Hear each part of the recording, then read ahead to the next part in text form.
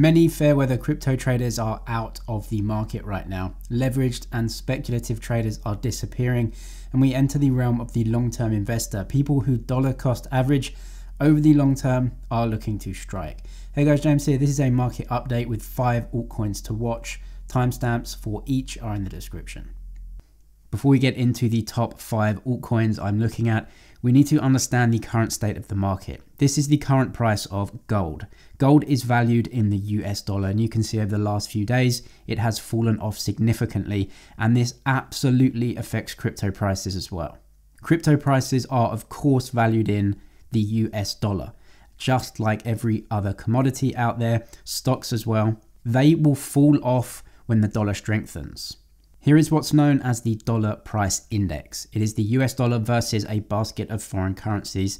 And you can see over the last few days, a massive rise in the dollar index. Yes, 90 to 92 is huge when it comes to this type of thing. The reason for this is because the Federal Reserve had indicated a possibility that they might start thinking about inflation. No, they aren't doing it, but they just signaled that inflation was something that they were thinking about talking about possibly in the future. It sounds crazy, but that does move the market. The dollar has strengthened because the Fed has moved the market. A stronger dollar means commodity prices, stocks, and yes, cryptocurrencies will fall in value because the dollar has strengthened. All else being equal, a stronger dollar means asset prices will go down. In any case, it's important to know this, and for most of us who are long-term investors, dollar cost averaging is something to be aware of. If you don't know what DCA is, I will leave a link to the ultimate crypto trading guide in the description. I do suggest watching the unit on dollar cost averaging and actually getting into your assets over the long term. You can see it's normal to see inflation fears immediately after recessions, but they tend to ease sharply or entirely reverse. We are in the period right now where inflation fears are starting to creep in. But as you can see from history, the Fed always cuts again for 2 years after the recession. And in no way, shape or form is the Fed stopping the money printing. But nonetheless, inflation fears right now are having a negative effect on asset prices, including cryptocurrencies. Coming to Ethereum then, huge news with Ethereum at the moment. Ethereum's London hard fork set to go live on the testnet starting June 24th. Even though Ethereum is absolutely behind some other blockchains with its implementation of proof of stake and also implementing reliable fees, Ethereum is still the key altcoin to look for. The London hard fork will not move the price of Ethereum in my opinion. Macro factors are determining the price right now. However, it is an important step. EIP 1559 attempts to at least make fees more reliable. According to Cointelegraph, EIP 1559 is expected to reduce gas costs for users significantly. Price moves for this upgrade have already been factored in, however. The longer term bullish upgrade, of course, is Ethereum 2.0. But as we know from news over the last few weeks, Ethereum 2.0 will not be coming until at least 2022. Ethereum is still the go-to blockchain for decentralized finance though, and Ethereum being the largest is attracting the most institutional investment. Ethereum still has the network effect and the benefit of having many developers developing dApps on the Ethereum network for years. This means that as institutions pour in, there is going to be big price support for Ethereum. It also shows how successful other layer 2 blockchains have been, with Ethereum saying that originally the plan during this huge upgrade cycle was to work on shard chains before the merge to address scalability. However, with the boom of the layer 2 scaling solutions, the priority has shifted to swapping from proof of work to proof of stake. Ethereum has its competitors, but for right now, institutions will continue to pile money into Ethereum with the hope that Ethereum moves over to proof of stake and those institutions can start reaping the rewards from proof of stake rewards and also the fees paid on the system. Next up, we have Solana, which is quietly building a gigantic decentralized finance ecosystem on their blockchain. Solana have recently raised over $300 million in a push to expand the decentralized finance offering on the Solana ecosystem. And for those who don't know Solana, Solana essentially has extremely low fees and extremely fast block times, meaning that transactions go through extremely quickly and at a much, much lower cost than Bitcoin or Ethereum. The problem Solana has is that it isn't Ethereum. Ethereum-based dApps have the vast majority of crypto investment. Right now, almost $60 billion of value locked in Ethereum DeFi. Solana then has an uphill battle with none of the big names currently on their system. However, Solana is definitely flying under the radar. Yes, like I mentioned, those layer 2 solutions for Ethereum, such as Polygon, are getting a lot of hype, but Solana is on the radar of Grayscale as well. Grayscale is one of the largest investors in cryptocurrency with their various funds, and Solana is on the radar of these large companies to invest in. When the hype fades, decentralized finance is going to be here for the long term. Solana is looking to take advantage of that, along with Ethereum and other layer 2 solutions for Ethereum like Polygon. Next on the list, we have Polkadot and another Ethereum competitor. The world of decentralized finance is only just getting started, and the amount of projects and fundamental growth on these blockchains is incredible. Each blockchain will have a different product offering and attract different types of users. Polkadot is an important part of this mix though. Charles Hoskinson of Cardano gave an almost 5-hour interview this week, which was a Cardano love-in, but one of the things he said was that he admitted to spying on Polkadot's technology, or at least looking and playing around with the code to see if they could find anything important and worth value. In the video, he said he absolutely did find a lot of value in Polkadot's code, and he also praised Polkadot's focus on the commercial aspect of their operation.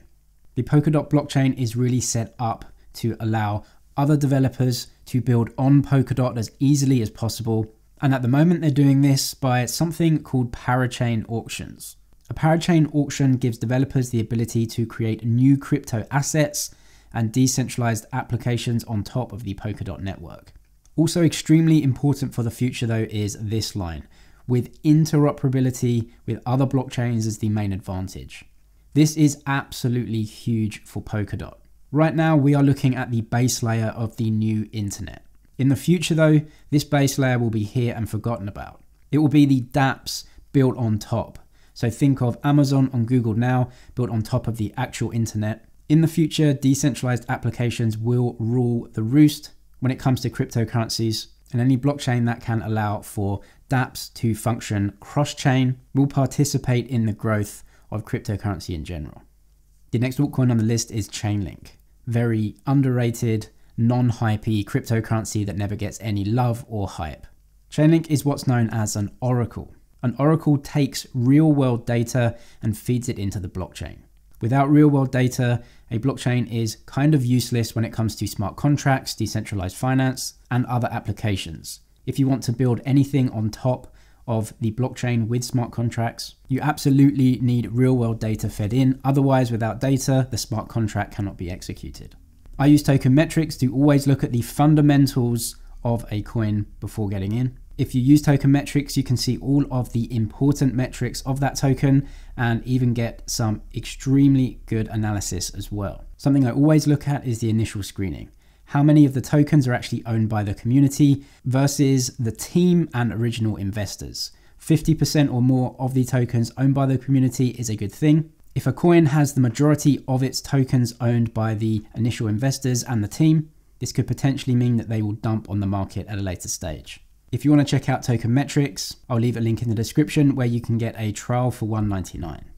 Like I said, Chainlink provides real-world data for blockchains, and they will continue to use their technology to integrate with dApps to securely and reliably connect real-world events to the blockchain. Chainlink is boring and will never get any hype like Dogecoin or anything like that. It is a boring investment, and that is why I like it. It goes under the radar and provides a real-world use. And next up, we have Cardano ADA. Some people really do not like Cardano, mainly because of Charles Hoskinson. That is completely irrelevant to me though. What is Cardano doing? It is giving us a low-cost, reliable proof-of-stake blockchain. I always term Cardano as like a FOSS, a financial operating system, and nobody likes it, and everybody picks on me for using that term. But basically, the idea is that the world runs on systems, especially the financial world. You have the BIS and SWIFT and all this other stuff, and these protocols allow you to move value around and represent things like identity and allow you to express yourself in some way. And those protocols, for the most part, work well for people in rich countries. And they don't work so well for people who aren't in rich countries.